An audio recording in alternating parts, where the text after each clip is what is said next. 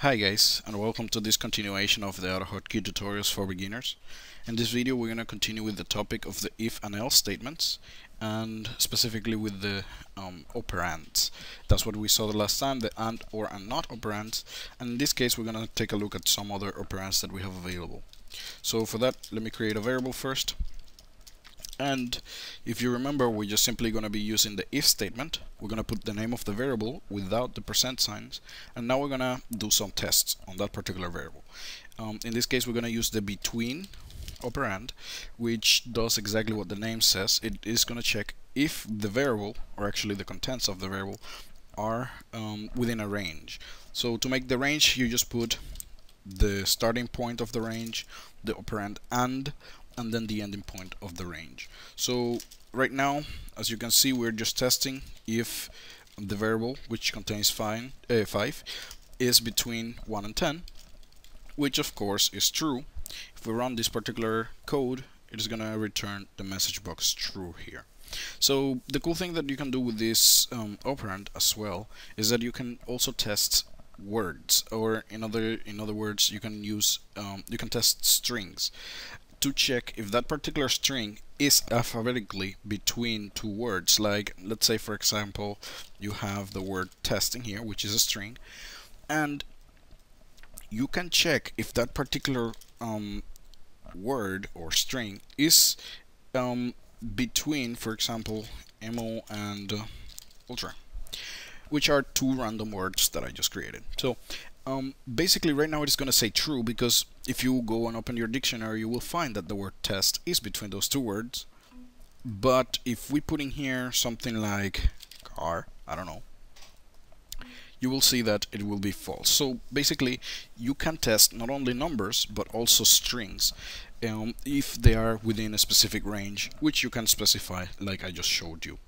So that one is pretty straightforward. It is very easy to understand. There's another operand that we have available, which is the contain. Actually contains with an S at the end. What it does, of course, as you can see, it is also pretty straightforward. We're gonna check if our variable contains a specific list of terms, or, well, you can test letters, numbers, words, whatever you want. So what we're going to do is that we're going to test if, let's say, if our variable contains the letter T. We can do that. But at the same time, we can test several things at the same time. We can test if it contains the letter T, if it contains the word car, if it contains number 5. It doesn't matter. You can put a list separated by commas, and this particular operand is going to check inside our variable and see if it contains one of those things. One noting here is that when you're using the contains operand, you will see that you do not have to match the whole word. For example, we have the word test in there, and I can match the T only, as you can see. And if I run this, it is going to return true, because our variable does contain a T inside. Actually, it contains two of them. So I'm making that note because in a few minutes I'm going to show you another operand that works similarly, but it has a little limitation. So right now, as you can see, we can create a list. A few notes on this is that if you put a space in between any of the words, those spaces matter. So if, let's do a test. For example, if I have TES and right now I put a space in there, you know that by definition our word does contain TES. It does, but it does not contain that particular space that I just added, so it will return false. So again, the spaces do matter. If you by mistake put a space in there, it's gonna return false. And the other thing is that you can create a very long list. For example, if you want to test 200 things on one variable, you can do that. You can put them one after the other if you want here, but the best way to do that is actually creating a variable that contains your list, separated by commas, of course. So you can test numbers if you want, you can test words, you know, whatever you want. You can test letters. So you make your list, and now in here, in our test part in here, what we can put is just refer to that particular variable, but we're going to be using the percent signs in there. So that way you can create as many lists as you want, right? And they can be as long as you want. Of course, this is better than just simply writing everything out. It is more readable.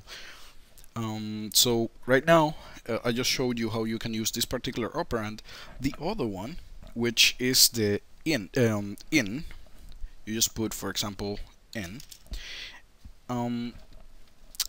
What it does is actually basically the same, but the other way around.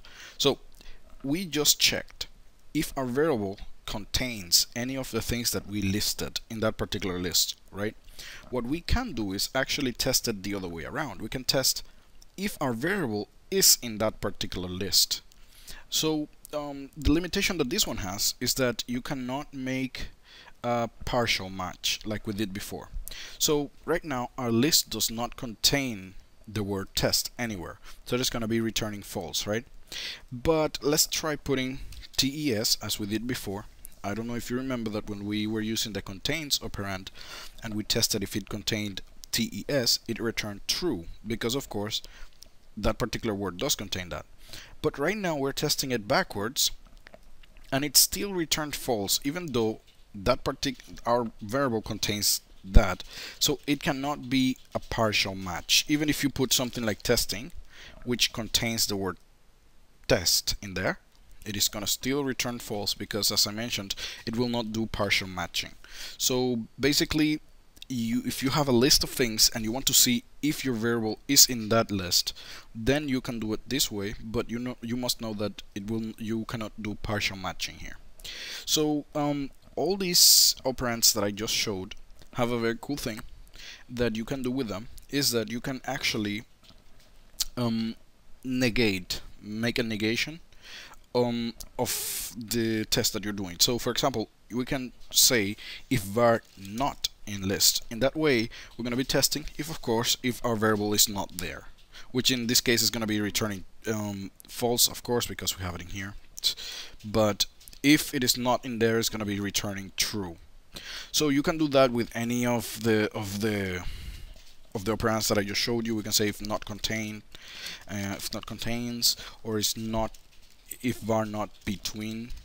You can say all of that. So all those operands are very easy to understand. Now there's another one that I'm gonna be talking about in a few seconds, which is used to test if our variable is of a specific type. And if you have not programmed before this little concept, you have to learn it. Variables can be of different types. They can be strings, which is just pure words. They can be integers, they can be float. The float is a type of variable that it is also a number, but it contains a decimal point. An integer does not contain decimal points. And there are different types. We can check that in the help file, but I'm just gonna go over this very quickly. The way that you test if a variable is of a specific type is that you say if variable is, and then you put right next to it the type that you want to test. I want to test if it's an integer, then I just put integer. If I say run, it is going to be telling me false, because obviously this is a string, not a number.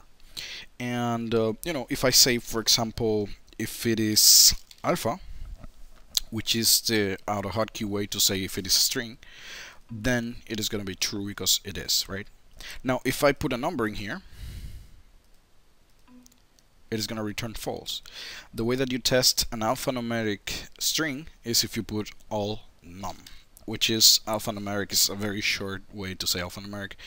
And yeah, this is going to return true. One few things that I wanted to show specifically on this particular operand, because it might become very handy, is that you can test if your variable is uppercase. In this case, it's going to be saying that is false. Let's make it uppercase. Let me see. Give me a second. There you go. So if it is upper, it is going to say true. If you put it, let's put it lower cases, and I can put in here lower. which is gonna test if it is lower cases, and some other cool thing. Actually, this particular operand has a lot of types that you can check, and I will not have enough time to show you. So it is good that you go to the help file and check on it. Very quickly, you just simply open your help file, and let me just simply take this up. You just type if, and in here you have the type.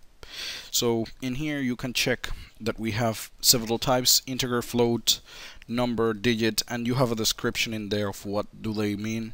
And of course, with this you can test what type of variable you're using, and that might become very handy in some cases.